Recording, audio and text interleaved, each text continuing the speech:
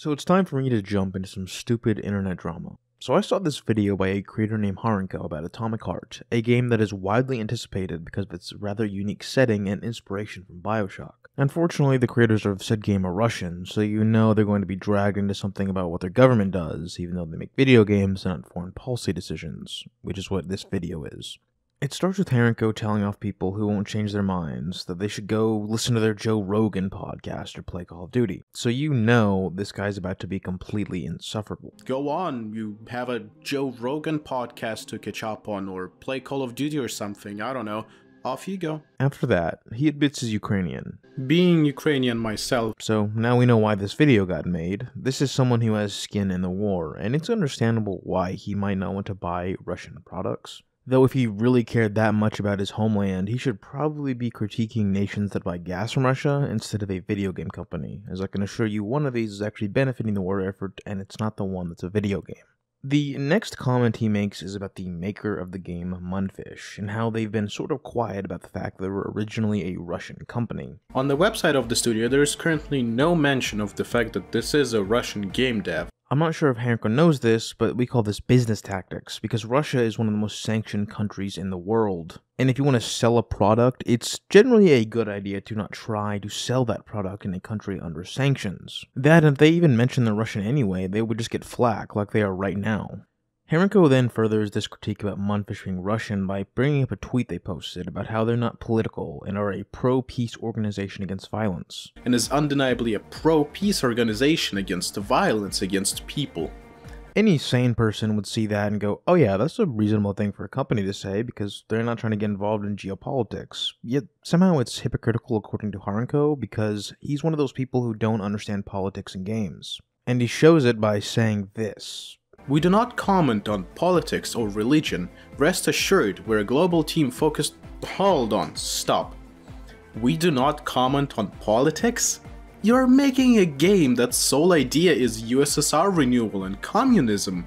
You classified your game as inspired by BioShock and Prey, yet you go the no politics in my video game route? This is one step away from the types of gamers who say, I don't like politics in my video game, and then immediately open up Fallout. And in the future, if you want an easy rebuttal against this terrible argument, just post this image, because it's true. Harenko then goes on to say that the CEO of the company is going under a different and less Russian name, and used to work for a Russian social media company. Whose name is Robert Pagratuni, except that it isn't. His actual name is Maxim Zatsepin. Max previously had a position of a creative director / top manager in Mail.ru, which is now presented as VK, the biggest social media platform in Russia. Okay, what's your point? I mean, I would expect that. I mean, he's a Russian guy. I would expect him to work for a Russian company. Like, who cares? No, really, like, who cares?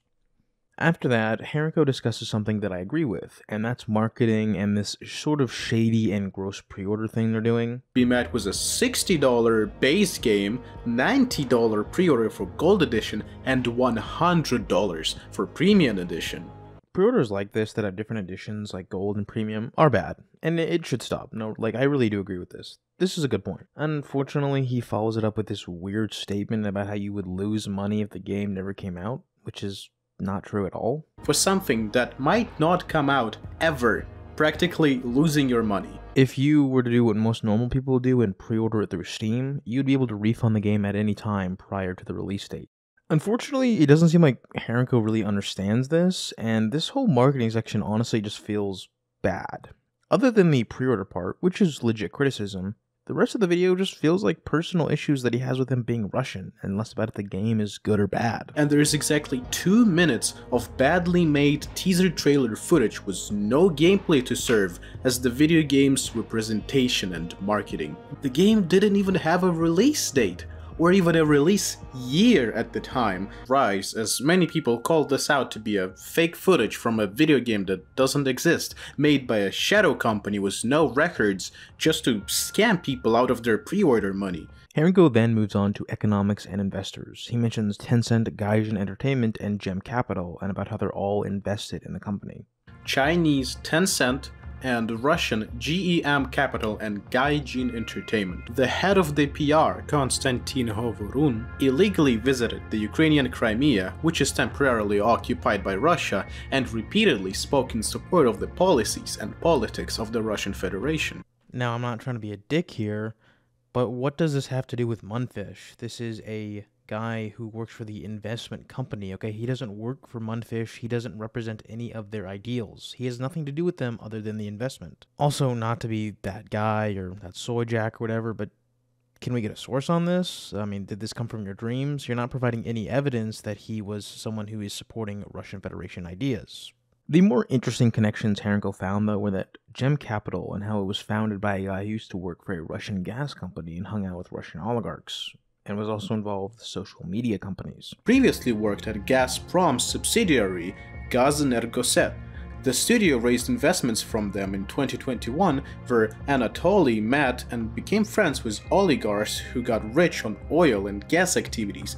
And yeah, this is probably all true, but I'm gonna have to engage in some whataboutism and point out the fact that Activision fully cuddles up with the Pentagon for their Call of Duty games. This is not solely a Russian thing. Everyone mixes with everyone, you know, it's a big club and we're not in it. He also brings up the privacy policy, which apparently says on the website that they can forward your data to the Russian government. It says that your information can and will be transferred to the Russian government, in particularly the Federal Security Service. And not just your username, but your full name, physical address, email, phone number, IP address, and so on. This is a good point, and it's something that's completely unacceptable. I agree with Harenko here. The Russian Federation should not have access to these people's information just because they were on the Munfish website. So if they haven't fixed this, they need to immediately. Unfortunately, he ruins his point immediately by making this weird joke about how Russia must be getting info to mobilize people, which... Is he aware that Ukraine has a draft? Gotta say, their mobilization methods are getting kinda dire.